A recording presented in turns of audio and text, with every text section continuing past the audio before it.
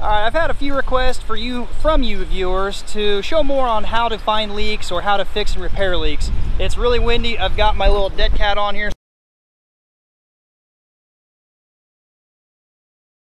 so I hope you can hear this.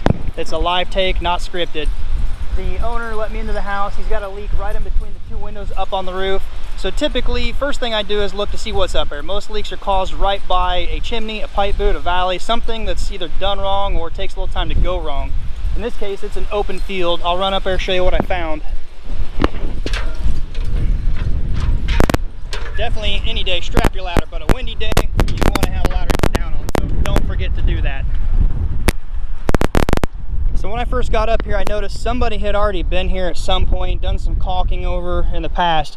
But if there's no pipe, nothing in the area, what I'll look for at that point is drip grooves. Make sure the pattern is correct, make sure they don't have nails in the area, obvious wind damage, anything as such.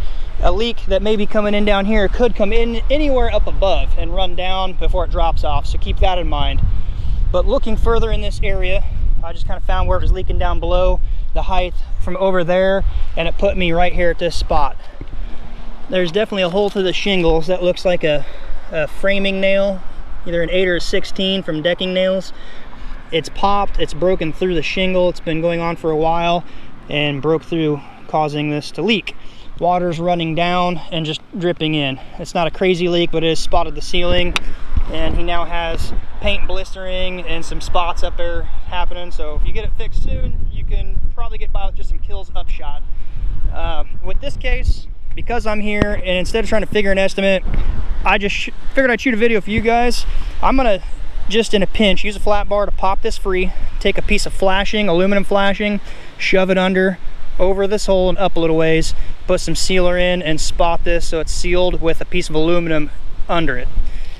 The proper fix, yes, all you guys out there that want to say that ain't the right way, flat bar the shingle out, put a new shingle in, spot, seal it all up. But in a pinch, I'm doing this as a freebie for the guy to stop him for any more potential rain coming in tonight.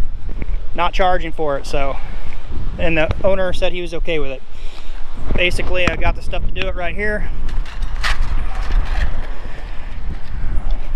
Make this a real quick video. Do this one-handed. Just pop that seal strip free. You're going to want to make sure you can get up under there with a piece of aluminum. Maybe push that down, pound it down a little bit. And this is essentially going to go in there like that. And so this doesn't move, I will spot some black stuff in there.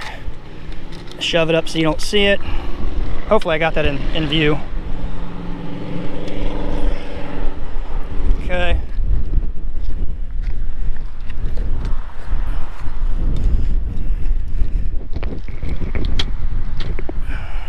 I'm just putting a couple of dabs in here.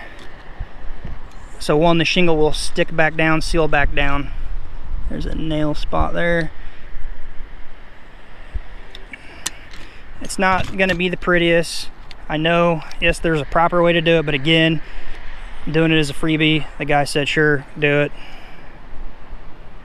But that's what I do to find leaks. Typically, when you go up on a roof, you're gonna see, most of the time things are done wrong, or it's done wrong to the point where it doesn't leak right away. It takes a little while for, say, caulking or something to fail. But that's the general premise of what to do. Find your leak inside, figure out where it is, use the exterior window to find out when you get outside the section you're looking at.